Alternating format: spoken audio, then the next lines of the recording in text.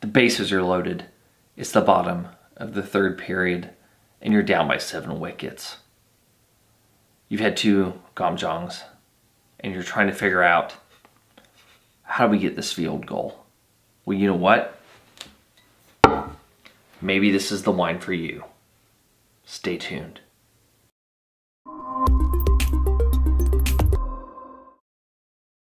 Hey everybody, this is Stuart with Wine on the Dime, and today I'm reviewing the 2019 Slam Dunk California Red Wine. It has 14.8% alcohol by volume, and it has a nice, lovely orange label. That's my way of deflecting from the fact that I bought it without looking at the price. However, it is under $15. On that note, let's go ahead and get to the color. There is no screw top.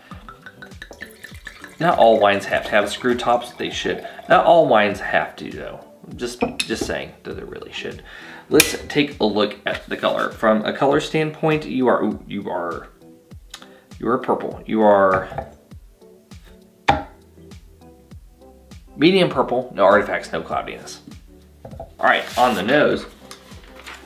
Oh man, if you don't have Zinfandel in you, I'd be surprised.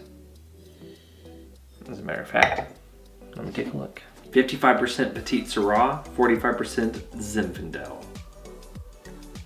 Booyah.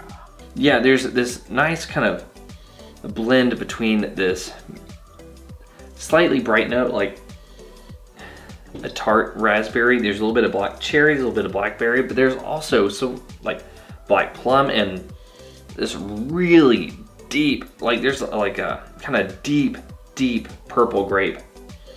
Not raisined, but it's just really deep in the flavor. A little bit of like a coconut, as well as, let's keep you moving. And on that note, like the raspberry is almost like a raspberry jam. It smells sweet.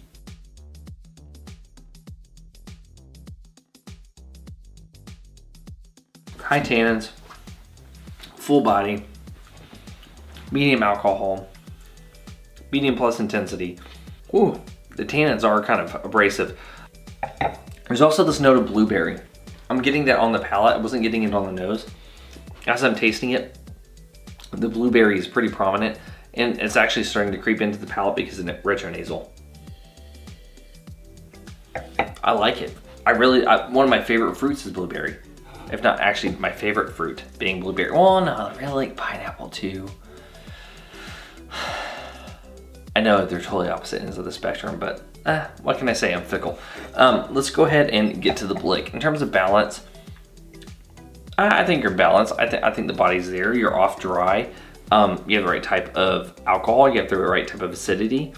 Yeah, I think everything works. In terms of length, you're medium plus. So I'm going to give you half a point because you're not prolonged, so I can't give you a full point. Intensity, medium plus on the nose, medium plus on the palate, so half a point. And in terms of complexity, I'm getting primary, I am getting some secondary, I'm getting no tertiary whatsoever, so I'm only going to give you half a point. In the end, that's 2.5 points. I'm gonna lean towards very good. So I bought this wine on a gimmick because I looked at the label and I was like, ooh, I could make an intro that would probably trigger a whole bunch of people because the only sports I really follow are like MMA and Olympic archery, and I know that's weird, but whatever. On the flip side, this wine is actually enjoyable, and it pisses me off that I just kind of memed myself into a good review, and I'm a little bit upset about that. However, I can't knock the wine. Any complaints, just file them too. Anyway, this has been Stuart with Wine on the Dime. If you liked today's video, please like, subscribe, and comment. Have you had the 2019 Slam Dunk? I'd be interested to know if you have. Leave a comment below, and I'll see y'all again soon with another episode from Wine on the Dime.